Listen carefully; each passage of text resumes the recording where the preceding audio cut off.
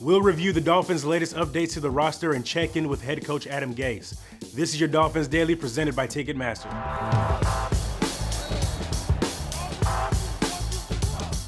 Big decisions were made over the weekend as the Dolphins had to cut down the team roster to 53 guys. A total of 36 transactions involved players either being waived or released, with the most coming from the defensive line room.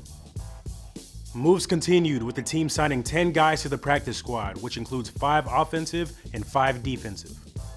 For a full breakdown on the roster, just head to Dolphins.com for an Inside the Numbers written article from Alan Poupar.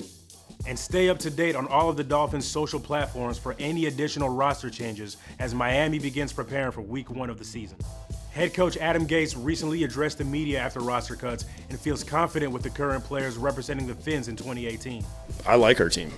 I like the fact that I think we're a team. That's the best part about our what we have going on right now is that locker room. I like where those guys are at. We're going into the season healthy, and I like where our team's at right now. Miami returns to the practice field soon, and it's all business from there with the home opener at Hard Rock Stadium less than a week away. So what are your thoughts on the Fins' 53-man roster? Let us know in the comments below.